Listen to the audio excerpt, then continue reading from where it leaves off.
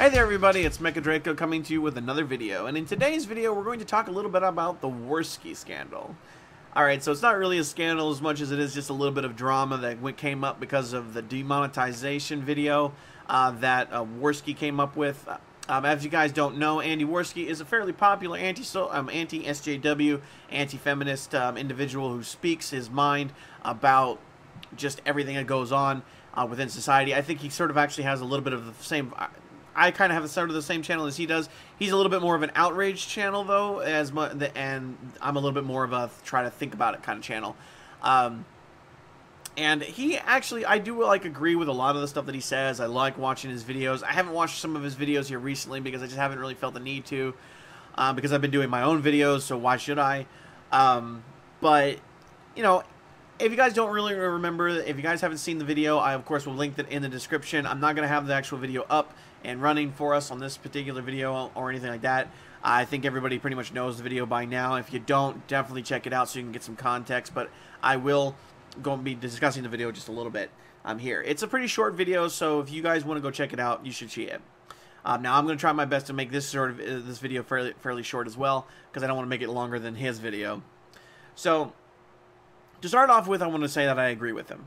I mean, in the long run, it's all about this insane level of monetization. Like, as I said before, as I've told you guys before, I don't even bother monetizing anymore.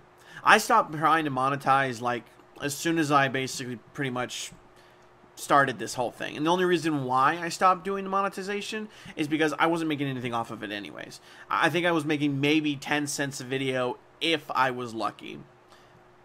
So, in the reality, the fact is that there's just no point in trying to make money off of it at this point. And you get demonetized for just about everything now. I mean, even myself, I don't post these videos as monetized, and they get demonetized almost immediately. And it's kind of insane at how quickly they do, but I don't pay attention to that.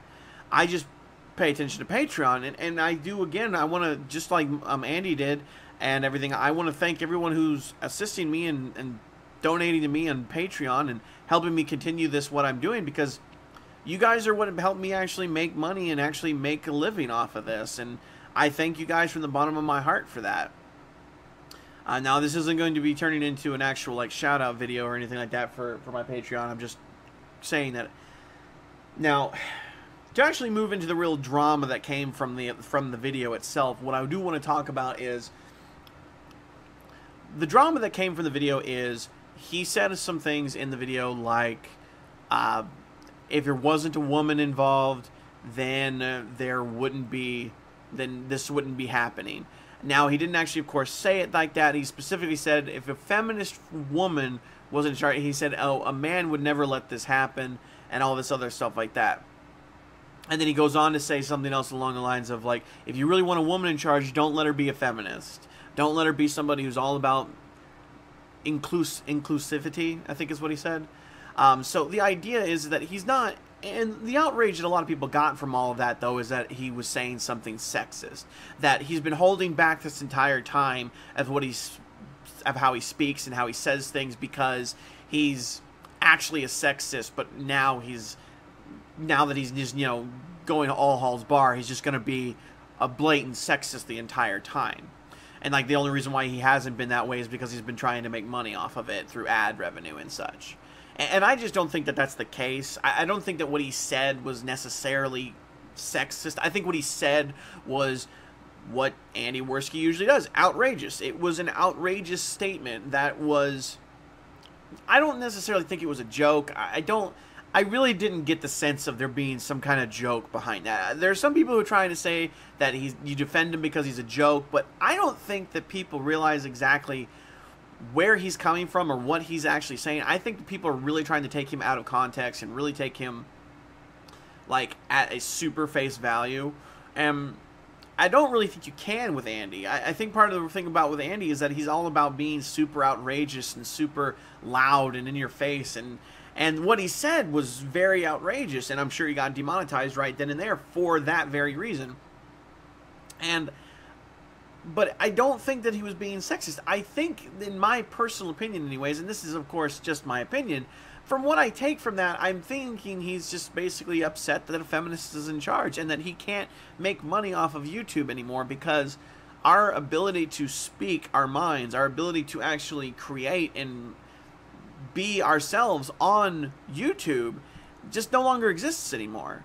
Like, even I, at only 100 subscribers, if I were to monetize and get some views and such, would probably make a semi-decent amount of money if we didn't get demonetized and have all these problems with ad revenue.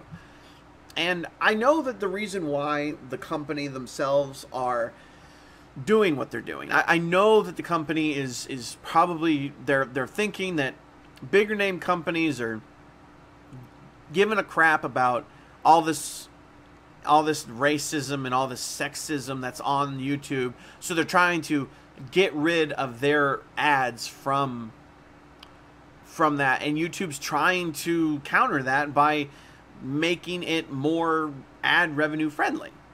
And as it goes along, it's just come to a shit show as it is, and I can't even begin to understand where the mindset is coming from.